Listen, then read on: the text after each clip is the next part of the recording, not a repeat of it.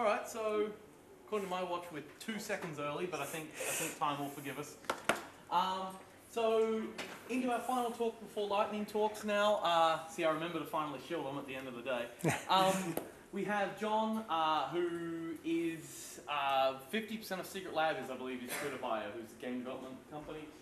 He's going to be talking about the work he's done. Well, I assume that's what he's going to be talking about, because that's what his abstract said. About the work he's been doing as part of some of his indie game dev work. So please join me in thanking our final speaker for the day, Jon. Hello, everyone. Thank you very much for that wonderful intro, Tim. I'm Jon Manning, and today we'll be talking about how we have worked with the open source process as part of the development of some independent video games.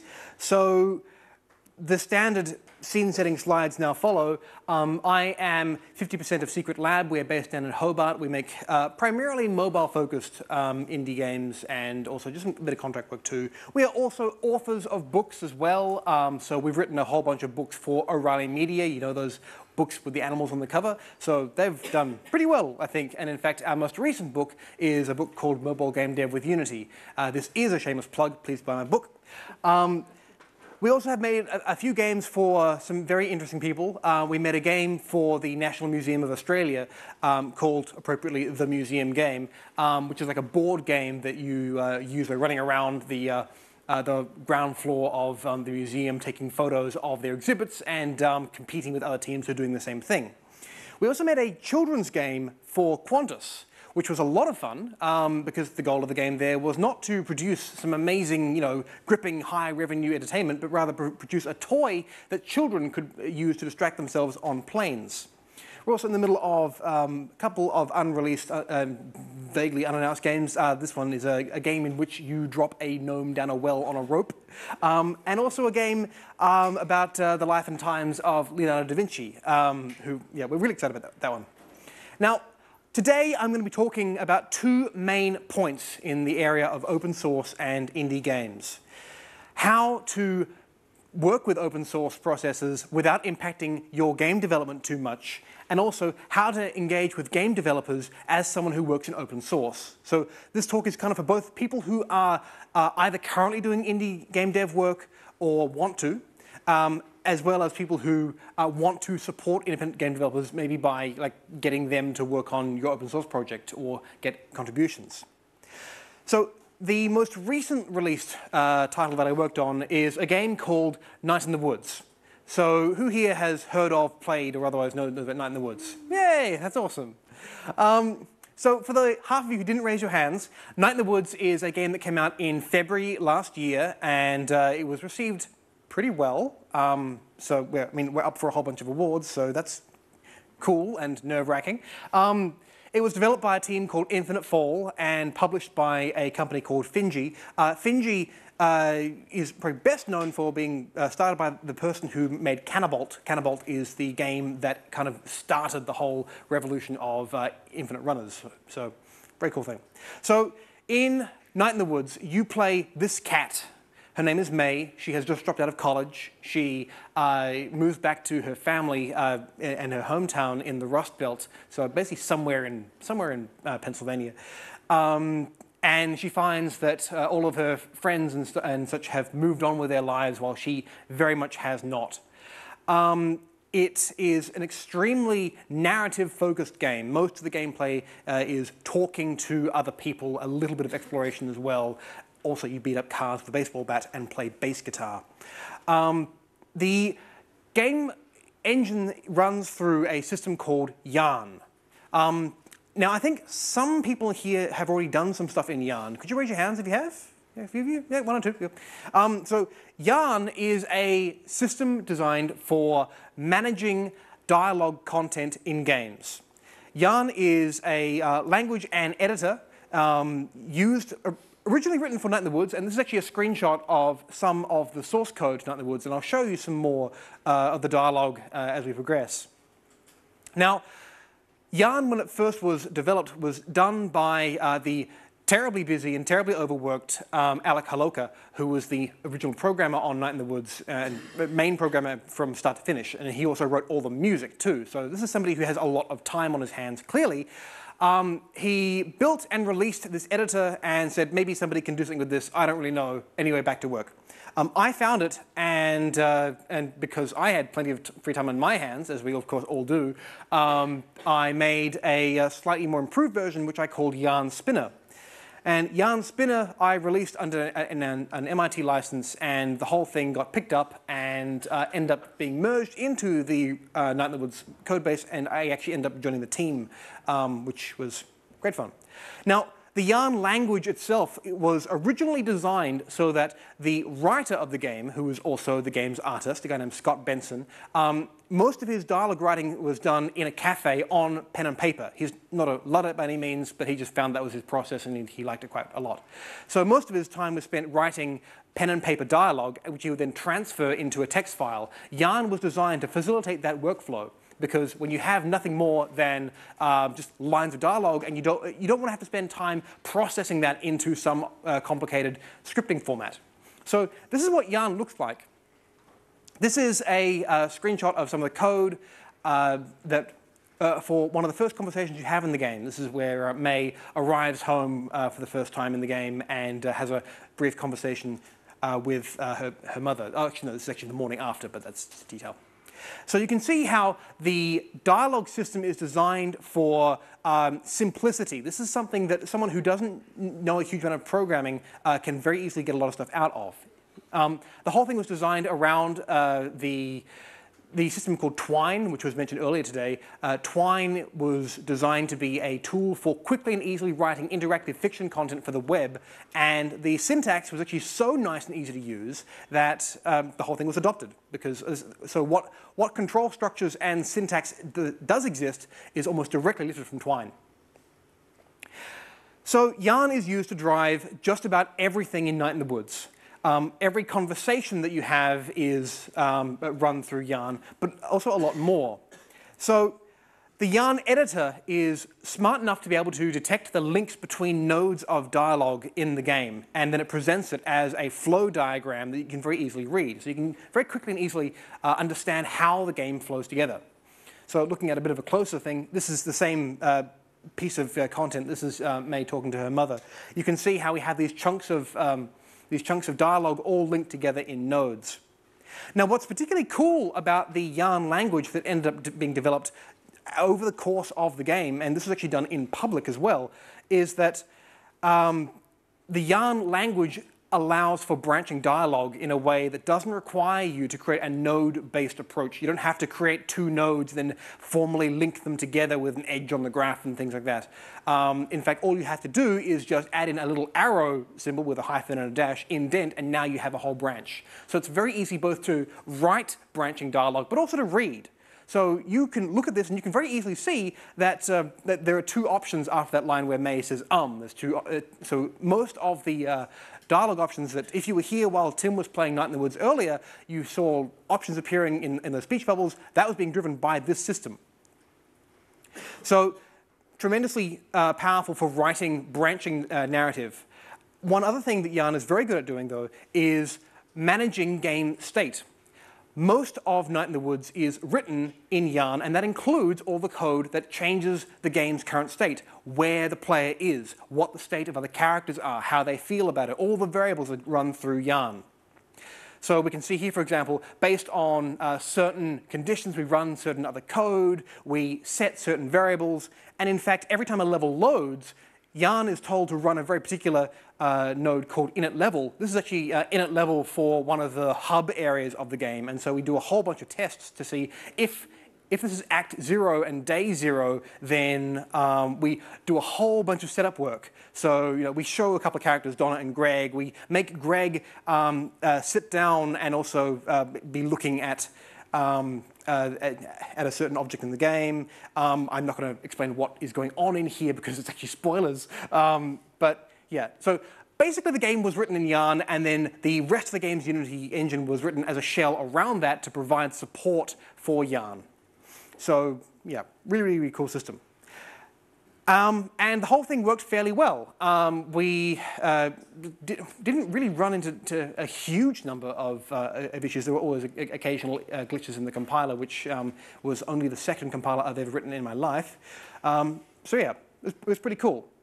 So Yarn Spinner was released as open source under the MIT license, as I mentioned, from the get-go. That meant that all that work was done in public. Any features that were added were done as per the requirements of the game. So when Alec told me that he needed a certain feature, for example, tagging certain lines for localization, then that just got merged into mainline. So you can find the project at lab.to/yarnspinner. There's a dash between the words yarn and spinner. This is just a GitHub project. I'm just using a nice fancy URL shortener. And also because analytics.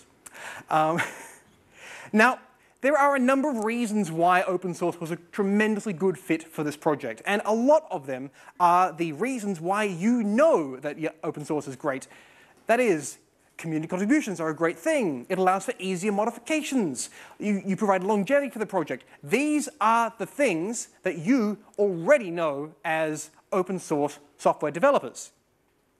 So I'm kind of preaching to the choir here because there's a whole bunch of other people here who aren't necessarily in the open source community, and that is very busy independent game developers. So here's why open source matters for these people. Free code.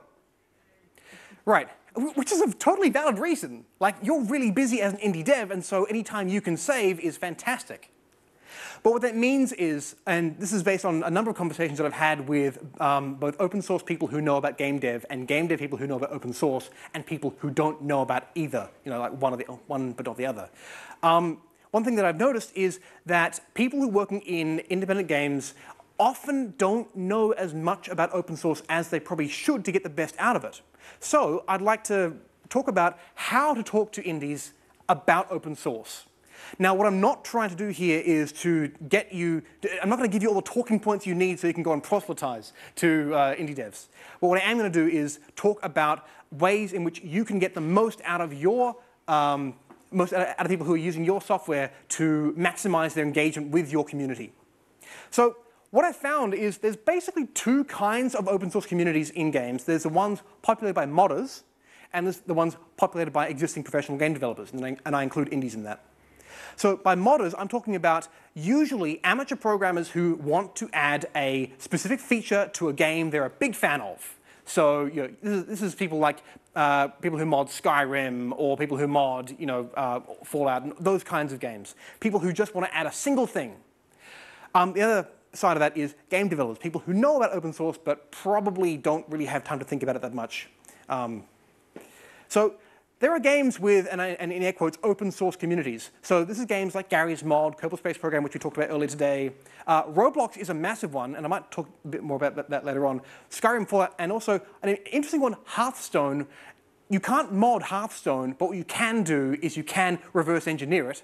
And so we have a huge number of teams of people working together to analyze the communication between the Hearthstone client and the servers to the point where they can actually simulate full Hearthstone games offline without talking to the server at full speed because they're trying to build AIs. So that's kind of cool.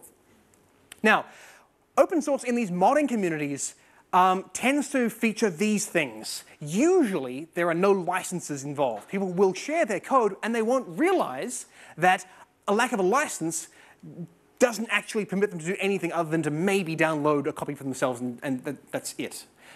Just the implied license of here's a thing, you may download it.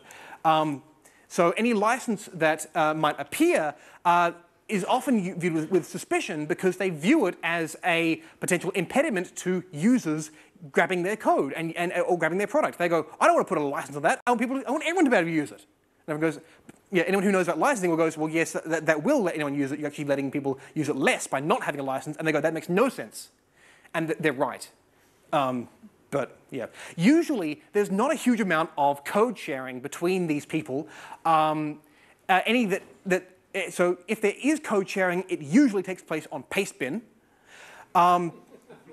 We see a lot of tags attached to them. Like people will post a mod and then say, no commercial use. They won't define what that means, just they don't want people making money off of it. Or like, no redistribution, don't be the one to like share mine. And there's a really strong sense of personal ownership. This is my mod. You shouldn't try and change it. This is my creation. This is my work of art. Now, every single one of these is a totally reasonable thing for people who do not have a huge amount of experience working in software in larger teams. If you look at this list of things and think of it as a single person who has just gotten into programming, every single one of these things is something that is a reasonable thing to think. So we have this extreme view of personal responsibility, personal ownership of stuff. Actually, the word extreme is not really quite fair, but we have a really strong view that, like, I made this thing. All right, that's modders. Now, I want to emphasize that none of that was meant to be derogatory. I have extreme respect for people who put together teams on their own, often without any kind of support. My main point there is that they just don't know about the kinds of things that we know. So let's talk about open source as done by games developers themselves. Generally, these are professional programmers, or they are the pro-amateur band of people. They very rarely build a thing that can be released. They very rarely build a library that they can put on GitHub, except when the teams are very, very large and organization by modules is the only way that they can operate internally, let alone externally. Any code releases that they do are frequently the entire game, usually when the game is no longer profitable to sell. So they just go, you know, we talked about the GPL release of idTech. That's a perfect example. id was not really making like a huge amount of money off of licensing the Quake 1 engine anymore, although I do understand that Quake 1 is still a bit of a moneymaker for Bethesda still. People are still buying it. But at that point, like, people are still going to buy the game even if the game engine is GPL'd. Independent developers are the busiest people you'll ever find because they aren't yet making the squillions of dollars they need to, you know, finance their enormous startup offices. So they're often doing this as a side project, which means they have even less time than you. They are also often required to be multiply skilled. They aren't just programmers, and therefore they are divided in terms of their attention between programming and all the other things you have to do to make a video game. That means they barely have time for their own games, let alone any open source project. They're very frequently working alone as well. Now, when a game developer is aware of open source, they rarely sit down to just make some contributions. They very rarely go, here's a cool open source project, I shall sit down and work on it. What we typically see, or rather what I have typically seen, is the patches that do come into your project are almost always personal itch scratches. They are features that they wanted to see, and so they wrote them, and they went, oh yeah, cool, I can actually send in a pull request. So that's, you know, useful. But one thing that I've also noticed is that game developers are often not used to sending in code. They often don't even, like, the thought doesn't really occur to them that somebody else might want the thing that they have worked on. These people, though, just on the bright side for us as people who often work in open source, is indies are often people who use Git, and they're often quite familiar with GitHub. They usually don't often add licenses to their Git repos, despite GitHub's best efforts in encouraging that. But also a thing that's worth knowing is that in terms of AAA studios, so very, very large teams with lots of money behind them, they frequently don't use Git or Mercurial at all. Usually they're using Subversion or Perforce. Raise your hand if you've ever used Perforce. Yeah, like a few. Yeah, and Perforce is amazing for the kinds of tasks that we see in game development because it's really, really good at working with large binary files that change quite often. You can lock a file, which is, you know, anathema to Git. It's all kinds of features like that. So what that typically means is that a studio may often just branch your code, and then now it's in their SVN repo or it's their Perforce repo, and now there's no real way for it to get merged back in. Like, they can't set a pull request. The concept doesn't apply. So to make things easier for game developers in open source, make it very easy to adopt your library, but also make it very, very clear that you are willing to accept contributions just to plant that seed. Also make it very easy to accept contributions.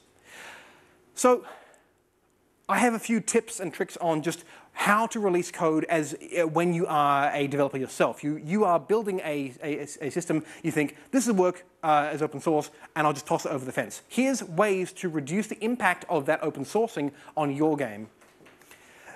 You should release a quick start tutorial as much as you can. Give people something to work with the moment that they download their code. Have screenshots. This is critical. Even if it's a text-only library, have screenshots of the text. You know, have an animated GIF of you in a console. Have something visible, visual. Provide reference code. This reference code will be the only code that they use from your library besides the binary itself. It will be copied and pasted everywhere, and people will base their entire games off the reference code. So make it pretty good as well. Nobody will want to update to a newer version of your open source project because they'll be terrified of that upgrade breaking their game. So design around that. The standard things. Have a contributor's guide, have a code of conduct, but also, as I said before, go beyond the standard community management stuff. Make it very, very clear that you want contributions, because a lot of developers don't realize this. When people do send in contributions, you should accept the very first contribution that people make, even if it's bad. Now, the reason why I'm saying accept even bad stuff is you're allowed to add commits that make it not bad before you merge it into mainline. But the act of accepting the very first contribution is one that sets up this feeling in a new contributor of, wow, this is a place where I'm accepted, where my ideas are accepted, I'll contribute more, and they'll act as evangelists for your project as well. Give people permission as well. Give them write access. Give them admin access. What are they going to do? It's a GitHub project that you maybe spent a few hours on, and then you're thinking, okay, open source. There's no benefit to maintaining an iron fist of control over the project. You're busy working on your video game. Give people admin access if you think that they would do an okay job with this. Trust people with permission on your project. That's the single thing that I have found minimizes the amount of impact that open sourcing Jan Spinner has had on my game development. Because if you don't give somebody else at least some responsibility, or at least some permission to exercise responsibility, then the project will just wither and die without any kind of input from anyone, because you're not there anymore because you're busy working on your game.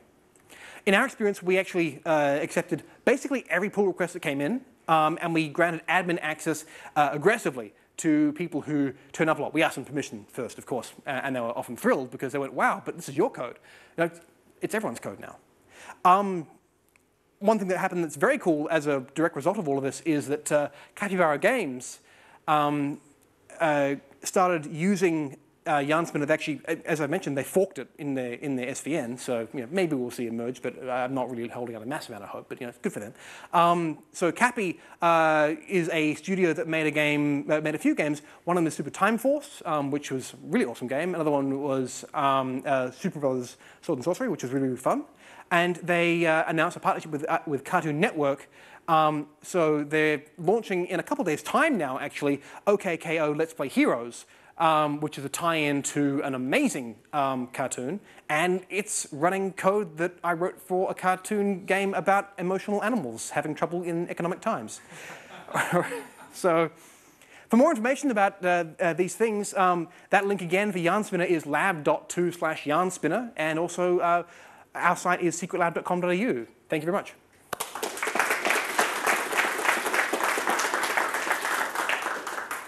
How are we for time, Tim? We have plenty of time. Oh, okay, cool. I'm open for questions. At the back. So taking the first commit regardless is a fantastic idea. I'm trying to use it myself, but the corollary to that is if they then get enthusiastic and what's the process of onboarding them to be non-lawful programmers? So the question was, accepting the first commit, even if it's bad, is a great idea, but how do you then onboard them into becoming a not bad programmer? Really, this is a question of mentoring. And I'm going to talk about GitHub's code review system, which is really quite good because you can add comments to their code. You can explain why this bit of their function was not the best, or why this doesn't match with the style of the rest of the code surrounding it. You can basically give them the information in the context of their original contribution. That can often be enough. Then, when they send in another commit and it's bad in the same ways, then you can just point to your original comments. If it's bad in different ways, then really, it's up to you to determine how much time you want to give to something else. But yeah, and that's going to be a case-by-case basis thing. But make use of the review tools that are available to you as part of the tool set. That's my main answer to that. Cool. Any other questions? Yes? I was just wondering if you had any thoughts on the proliferation of text formats for sort of narratives, like there's Twine, then there's Tracery in JavaScript. I've got my own tool in Ruby, there's a whole bunch of others for writing grammars and various interactive fix-it pieces, and it seems like there's just more and more of them being created, and none of us are really talking or sort of using common formats. Okay, so the question was, what are my thoughts on the proliferation of different kinds of text formats for interactive fiction like Twine or Tracery, and the fact that none of them really have a common kind of communication between them, or people aren't really using them in the same projects and things like that. I don't really see it as a problem. I mean, the communication thing, of course, that's a thing that is always going to be a thing that should be improved. If it's right, it means you have to make a commitment to writing, say, in Tracery, and then if you're like, oh, I need to use C# now for Unity, right? You go about, Oh, I see. So much content. You're tied into this. You're concerned about lock-in to a format. I mean, this is not a problem that's unique to interactive fiction, really. This is, any kind of library that you use is going to have this kind of problem. I think that honestly, if we encourage more people to be sharing both their libraries and also their complete games with each other, then we just create a much better sense of cross-pollination between projects. Yeah, that problem is a much bigger one than I think we probably have the scope to talk about today. But yeah, I don't really have a great solution to that, unfortunately. All I can say is I'm really glad that the project that you did mention, which Twine and Tracery, they are open source. And you can look at what they do. There is a huge community of people working on them. For example, Twine has the Twinery, so an enormous collection of finished games you can read through, and Tracery as well. There's Cheap Bots Done Quick, which has a button that you can press to look at the source code of a Tracery written bot, which is honestly amazing. And also the fact that Kate Compton, who wrote Tracery and did a lot of work for Google, then ended up open sourcing everything she did for that as well. So yeah, really, this is going to sound really pat at an open source conference, but more open source is good. All right, other questions? Yeah, Tim. Roughly how much text does Yarn Spinner have to handle in Night in the Woods? How much text does Yarn Spinner have to handle in Night in the Woods? Well, we have, and I'm going entirely off memory here, but I did a word count of, not counting the control flow, there's about 440,000 words in Night in the Woods, and that's an enormous amount. One thing that we are not super proud of I'm not super proud of because I wrote the compiler, is that it actually recompiles the source every time you launch, you go into a level. So most of the game's loading time is actually compiling Yarn source, and that's the thing that that was never changed. So that's shipped on PlayStation and Xbox, and it's going to ship on Switch. But yeah, lots is basically the answer there. There's an enormous amount of text in Night in the Woods. Is it all dialogue? One more time? Is it all dialogue? Is it all dialogue?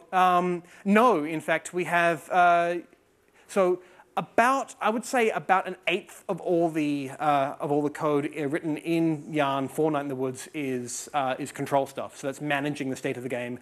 We also have stuff like, there's stuff that I wouldn't consider to be dialogue, like the opening of the game begins with an interactive poem. And that's also written as a conversation that you choose items from. It's just rendered in a different way.